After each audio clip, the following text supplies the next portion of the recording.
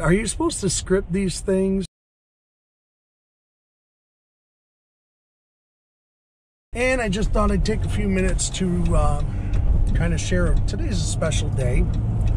Today is May 2nd, and there's nothing real particularly special about May 2nd. I mean, you know, there's a couple of days coming up that are very significant. May the 4th is Star Wars Day. May the 5th is the Festival of Mayonnaise or something like that. For those of you who don't know, May the 4th be with you. May the 5th, Cinco de Mayo. I'm being silly, I know, I'm so weird. Anyway, today, not that it's on this same day every year, at least I don't think it is. I believe it's the first Thursday of May every year is what it is. But today marks the National Day of Prayer. And I think today is a very significant day for believers to come out and pray together.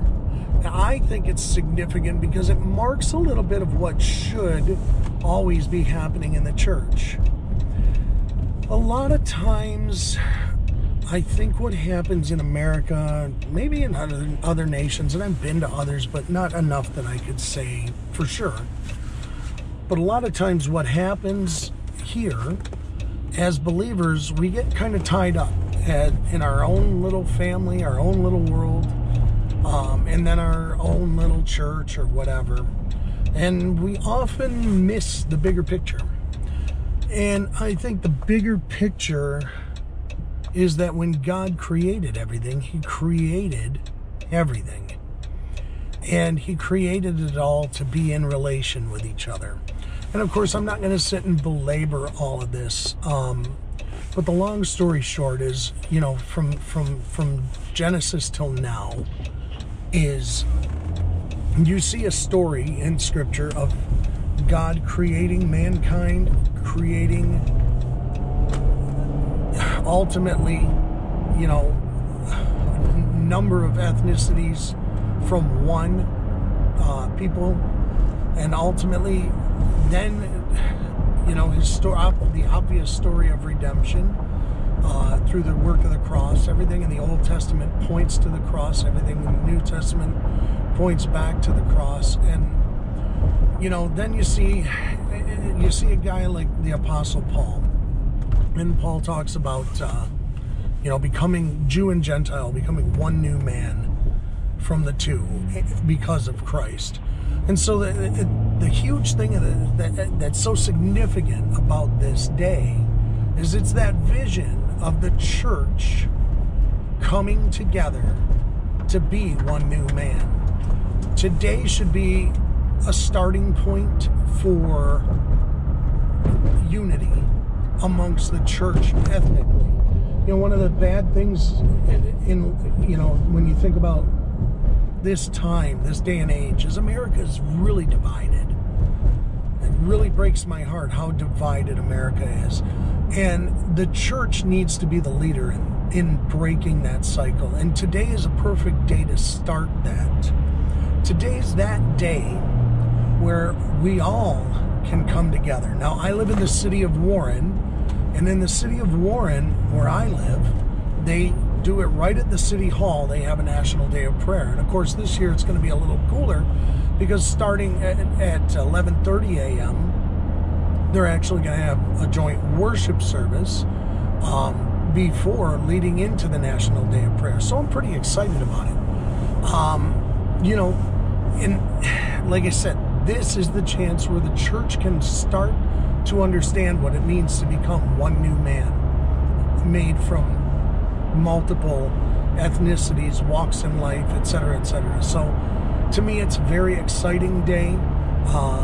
I encourage everybody, if you didn't participate in this year's National Day of Prayer, I encourage you to participate in National Day of Prayer.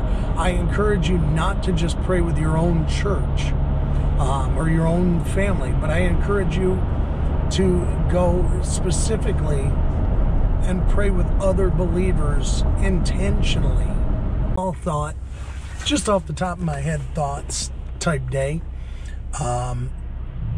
So anyway, today, National Day of Prayer is a day where we get an understanding of what the church should be. And I encourage you to go. If you didn't go to this year's, I encourage you to go to next year's. And here's how I encourage you to do it. Because Paul the Apostle talked about becoming one new man, and you see the letters in that Paul wrote to different churches. They were written to entire city churches, meaning, not to Bob's backyard church, but to the church in city, whatever city, Rome, Galatia, whatever. When you see that, there's a large number of believers coming together. So I encourage you on a day like today to go to National Day of Prayer and do it this way. Pray intentionally, but not just with your family, not just with people in your church. I actually encourage you today to purposely go to the opposite side of where you're comfortable and pray with a group of people, of believers from another church. I encourage you to do that and start to get a sense for becoming one new man in Christ. That's what I intend to do today. I'll give you some footage of what it looks like at our Warren National Day of Prayer when it starts. So, walking into the National Day of Prayer, I hear worship music starting. We are here, the City Hall building in Warren, where I live, and I'm looking forward to going in and worshiping with all the saints of the city.